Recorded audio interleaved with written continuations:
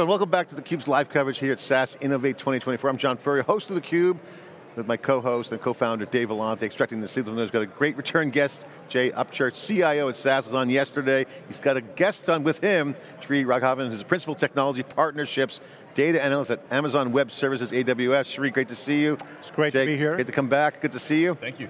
So this is a fun CIO, AWS, I mean, this is going to be, I think, a nice cloud conversation. Absolutely. Lots going on in the managed service, so right. welcome back. And a lot of work going on with AWS and partnership. Let's talk about the partnership update with AWS. Fantastic partnership. In fact, award-winning partnership, I would add, yesterday. Yes. Thank you very much for that. We're thrilled. Yeah, tell us a little bit about it real quick. Yeah, so yesterday we were called upon and were given an award the day before actually as the Cloud and Technology Partner of the Year with SAS. And we couldn't be more grateful, obviously, to get an award like this. It takes a village. And there's a tremendous team on the AWS side as well as on the SAS side who've been working hand in glove for the past, I think, 4 years or so. And we're here at the culmination of that with an award. Right. And with all kinds of signed agreements, contractual agreements in place for us to invest in the SAS business. So, long story short, if I haven't repeated myself many, many times, I'm going to repeat myself once again. Yep. We're thrilled to be in this partnership. This is a great partner to be in business with, and we're extremely thankful and grateful for that. Thank you. Jay, we just had Brian on and talked about that you do the hard work, you get the right product mix, the results will be on the scoreboard. That's my word, he didn't say that directly, but he said the revenue will be a result of that. The SAS managed offering is doing well. Okay, well. And so that's proof in the pudding, there's something going on there. Give us the update of what the key to success is.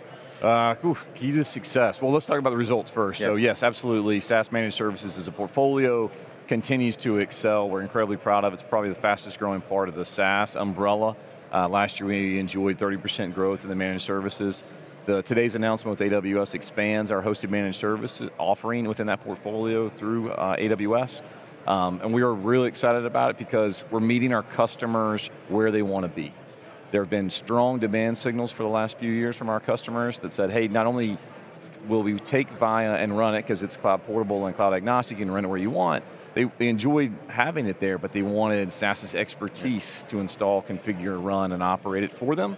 And so we're meeting them where they are and empowering that choice that we've given them. So, good. So what is the strategy for moving customers to the cloud? I mean, as a CIO, you could lift and shift, you could lift and modernize. Yeah. What would you do if you were one of your customers, and what does that mean for Viya? Well, my experience, and I love Sri's opinion on this too, every customer is different. There are customers who are running from a problem, in an end of life, into support, hardware, software issue, maybe a compliance issue, and it may be time requires you to lift and shift, and maybe others where we have the luxury of time and we can modernize and migrate at the same time. In our case, we have a lot of customers, a massive SAS 9 installation.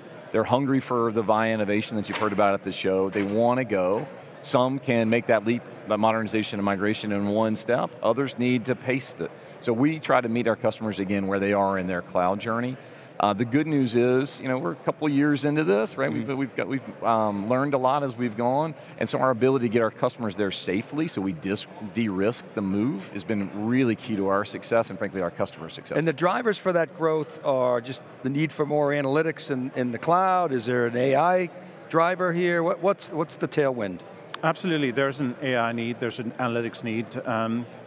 Jay said it right. We meet the customers where they are, which is why the two companies get along so very well, because it's not just about us or the technology or our infrastructure, it's about what the customer needs are. And there are two parts to it, right? One is being cloud native, and one is being cloud ready. Cloud ready is relatively easier because you can lift and shift and make sure they take advantage of the cloud. Cloud native is a little bit more difficult in the sense that a lot more engineering effort needs to happen. But behind all those things, particularly with SAS, with the customer base that SAS has across healthcare, financial services, manufacturing, you name it, the numbers of use cases are diverse, as are the analytic needs. And to be able to do that, there are many different kinds of analytics which usually comes into play, which is typically we call it multi-genre analytics. SAS provides a phenomenal base of those kinds of analytics which are in play, which are complemented by analytics, which is available from us, like SageMaker models and whatnot, as well as, let's not forget, in this day and age, the generative AI piece. Yeah. What can we do to bring in, for instance, with Customer 360, we're providing support with generative AI to be able to deliver content, which then SAS takes and passes it on to customers who are now able to have a very, very near real-time experience as far as their journey with their retailers or with their healthcare providers or with the banks are concerned. This is a classic example of two technologies coming into play. So yes, analytics is a part of it, infrastructure is a part of it, SAS's ability to manage very complex installations with security, with the ability to serve up data in real time, all those things become very crucial. And diverse, you mentioned diverse, but also expanding because with Viya Workbench, you're going to see a growth of users and developers, both on the democratization side as well as on the developer side. So I think that's a great call out point there.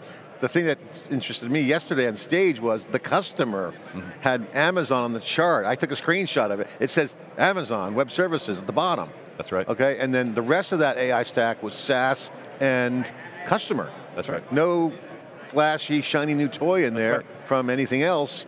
Pure cloud and a stack built by the customer. That's right. Absolutely. I mean, that's production workload. So again, this is the year of the, let's see who can bring the production workloads to the table. Yeah, so in that case, that customer case, that was Georgia Pacific, one of our wonderful customers, shared with AWS. That technology stack has evolved between all three parties, right? We've continued to evolve and push. They have over 10,000 models in production today, saving them millions of dollars in manufacturing. It's a fantastic story. And that piece of the stack at the bottom was SageMaker got the call out, which was interesting. Yep. I was with Matt Wood a couple weeks ago in New York City. I don't want to give the exact number because I'm not sure I remember correctly, but a very large proportion of the workloads and the problems can be solved with SageMaker, was the statement he made. And it was more than 50%. Yeah. And so Gen AI is maybe the orchestrator, and in this case, Viya is actually the orchestrator, bringing some tooling that is really more use case specific for your customers. That's right.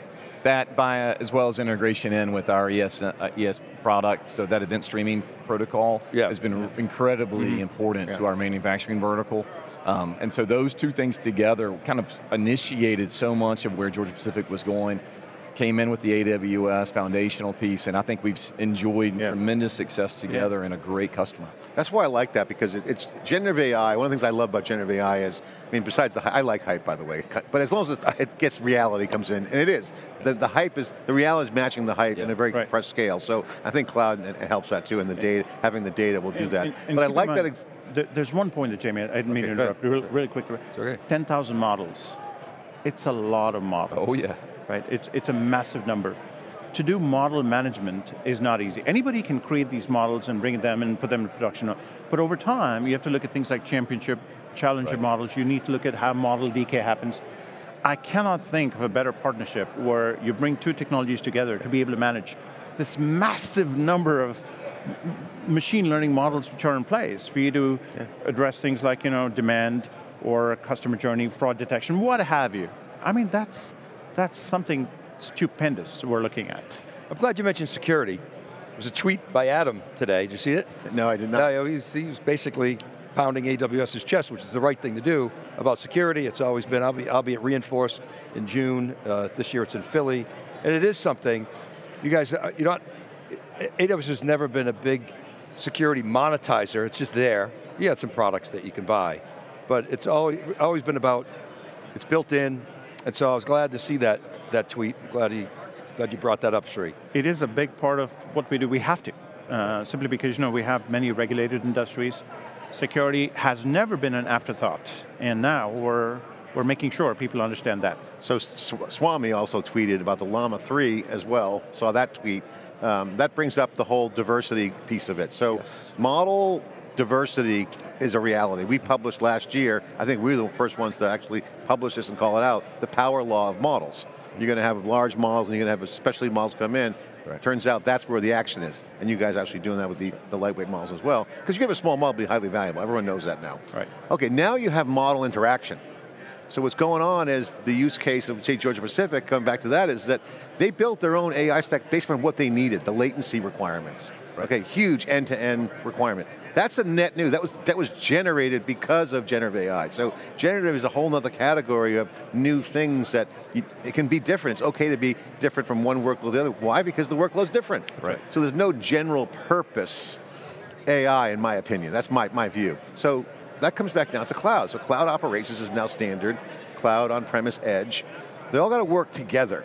So when we get back to the end-to-end workloads, and I got to manage that data, how do you guys see your customers implementing the new stack, the new generative AI models on existing workloads, net new workloads that were built from scratch because of generative AI, and the full, I call tear the house down and rebuild, right? So there's a full rebuild, retrofit, net new. There's 3 use cases that we're seeing. How can you guys unpack that a little bit for us?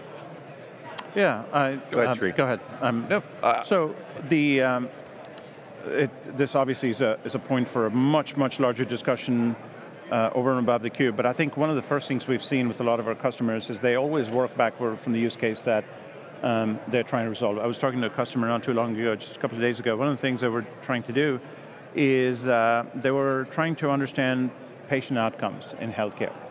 Now, they had a very clear idea what it is that they wanted to measure in terms of metrics, but what they weren't clear about is, okay, what are all the intervening steps that happen before somebody goes into, I don't know, diabetic shock, for instance?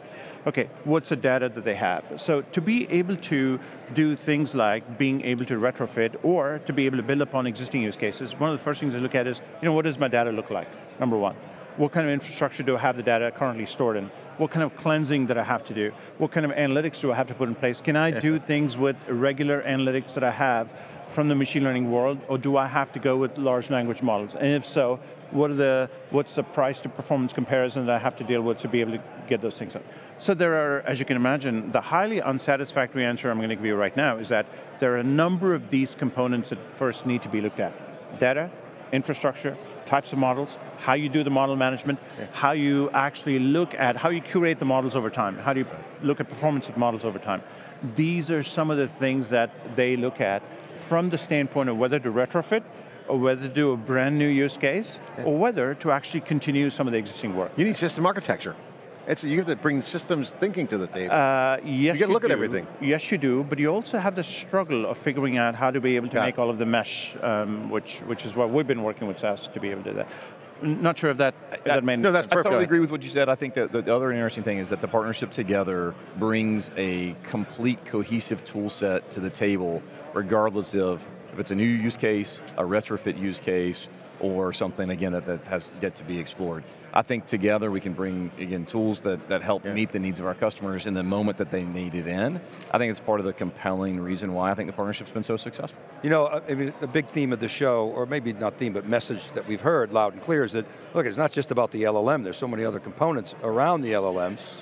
I think both your firms understand that quite well. Having said that, LLM's getting a lot of attention these days. So, AWS is making the assumption that model diversity is the right strategy for customers. Absolutely. Working backwards from the customers. There's 2 ends of the spectrum on this discussion. One end says, well, all the models are going to be commoditized. The AWS end of the spectrum, I would say, not to put words in your mouth, is no, that's not the case. John, you've even said, if innovation continues, they're not going to be commoditized. The combinatorial effects of being able to understand model management, right fit, price performance, energy, et cetera, is going to insulate those models from being commoditized. I'm a CIO, you maybe wouldn't mind if they're commoditized. Man, it makes your life easier. Where do you guys land on that? Try to give me as an objective on what answer model commoditization? As possible, on commoditization of LLMs. Look, at some point in time, I'm sure the number of firms who are developing LLMs is going to increase, that's for sure. But to develop an LLM is no simple affair. It takes billions of dollars to be able to develop an LLM, any LLM of any kind. So Amazon's come a long way, not just with Bedrock, which is our managed services. We have our own model called Titan. We have a bunch of other models from Anthropic and Hugging Face and whatnot. You saw the announcement today, Llama. So I don't believe we're anywhere near commoditization. These models are extremely purpose-built. They are very use case driven. It's going to be a while before I don't even know if we're going to ever get to that point where we find the magic to commoditize them. Today, AWS has made strategic investments in the generative AI space and continuing to do so at a very, very high pace. And we believe that these are models that are going to be used for specific reasons. They can, of course, be used in combination, depending on the use case you're looking at, but I don't see them being commoditized for a while, and happy to take bets. Yeah, I mean, I think there's more players entering for sure. You're exactly right, incredibly expensive to continue to build. They're also a moment in time that challenges some of the usefulness in the enterprise, and so I think one of the places that SAS is going is smaller models, perhaps some that augment or can help ensure the integrity of the answer that might come back from an LM. We saw that yesterday on stage from SAS's announcements. So will models become commoditized? I don't know that they will, perhaps on the LLMs, because again, there will be more, somewhat naturally happens with more play. I think those industry-specific models, those models that are a little bit more built for purpose for a particular enterprise use case, absolutely, those will have sustained value, in my opinion. We're aligned with you on that, by the way. Yeah. We don't believe in the commoditization strategy. I think you articulated very well. Actually, Matt Wood on one of the came into my LinkedIn on that one. Yeah, and having said that, consolidation, probably likely because it's so expensive, and mass customization, for particular models. And you almost have to do it, right? With the contextual data you put in place, customization is inevitable. And we're fine with that we expect that to happen, and we want that to happen. Right. But in terms of models being commoditized, I don't see that. They might be obsolete. I think obsolescence is a bigger conversation. Maybe, yeah. If you're not good, you gotta. Right. If you don't meet like the SLA, Brian and I just talked about in this last segment, if you don't meet certain thresholds, you're not even in the conversation to be considered. I agree. I mean, this is where the game is changing. It's not like you can't hang around. There's no technical debt anymore. It's called technical, you're out of business. Yeah. But your bill is due. My point is, I think I would love to hear a CIO's perspective on this. I think it's a dangerous assumption to sit back and say, well, it's going to be commoditized, so I don't really have to invest in the customization for my business. I think that's a mistake. You can't wait. Right? You can't wait. If you're sitting on the sidelines and you're waiting for that price to come down or waiting for someone else to figure it out and then you'll inherit it, your competition's going to pass you by. Yeah. Well, the CIO could look at it and say, hey, if it's not commoditized, it means it's valuable, I'm going to invest in it. That's right. So the commodity question, to me, goes the wrong way. Okay, commodity means it doesn't cost that much, I can get a lot of it anywhere. I would say from that standpoint, the big models are more commoditized than anything else. Yeah. So I think the investment is not about the commodity, it's about how is the value extracted. And keep in mind, that intellectual capital is yours. You don't have to share it. With commodity, it's different. Right. And so to that extent, it is to SAS's advantage, it is to AWS's advantage for us to be able to invest heavily, which we are. Yeah, of course. The last 3 minutes we have, I want to get two things out. One, I want to quote Swami, who runs the data division over there. This kind of illustrates why I think you guys are aligned. I want to get your reaction on this. Customers need, this is a tweet from this morning, customers need assurance that their generative AI workloads, that contain highly valuable, sensitive data, are private and protected. He goes on to say some other things that are Amazon related, but that's a core thesis of this show. That the workflow is the customer's intellectual property. And that workflow and data, which you guys have a lot of experience, with customers, and experience managing and applying math to, and statistics and compute, is the new asset. Absolutely.